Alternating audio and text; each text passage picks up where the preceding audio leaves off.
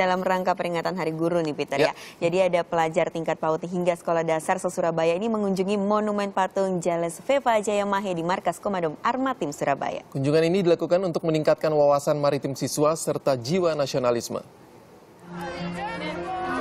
Ratusan pelajar dari berbagai daerah di Jawa Timur kunjungi markas Komando Armada kawasan Indonesia Timur. Dari ada 13 kunjungan dari berbagai sekolah-sekolah, terutama di Surabaya. Tadi ada yang dari Jombang sama Yogyakarta. Selama di sini, anak-anak juga berkesempatan untuk melihat lebih dekat KRI Dewa Ruci.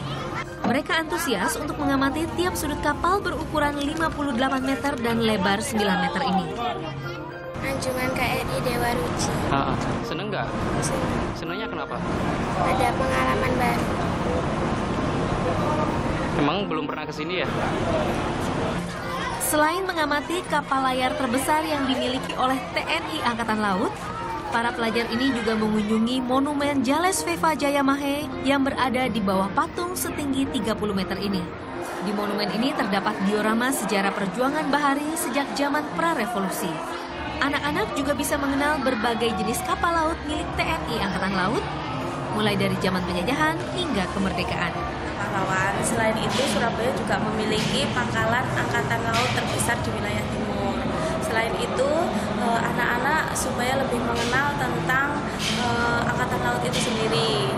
Selama kunjungan, para siswa diwajibkan untuk membuat jurnal peninggalan benda sejarah. Tadi ada miniatur kapal selam, terus ada miniatur perahu milik TNI. Terus tadi juga ditunjukin video latihan untuk ulang tahunnya TNI. Gimana perasaannya? Serem banget. Anak-anak juga diperbolehkan untuk naik ke bagian paling atas monumen. Tidak hanya siswa, para orang tua juga turut senang dengan kunjungan ini. Kayak orang tua merasa senang karena anak-anak tahu kapal perang itu apa, macam-macam kapal sudah tahu. Kunjungan ke monumen ini dalam rangka memperingati Hari Guru. Yuda Wardana melaporkan untuk NET.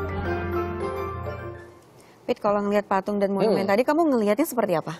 Kalau saya langsung terbayang itu patung Liberty yang ada di Amerika Serikat sana. Iya, benar sekali ya. Dan kita tuh harus bangga nih, Pit, dengan patung ini. Karena selain melambangkan kekuatan bahari ya, jadinya itu patung ini juga disebut-sebut sebagai yang tertinggi kedua setelah patung Liberty tadi. Wah, luar biasa. Ini salah satu ikon juga di sana ya, Ingi, Iya, benar sekali.